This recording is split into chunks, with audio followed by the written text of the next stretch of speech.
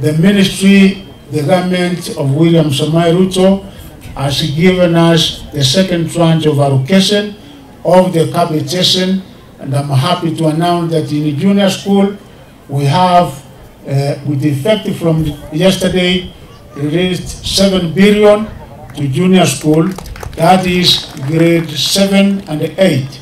Equally for senior school, that is to all our secondary schools, we have released a total of 16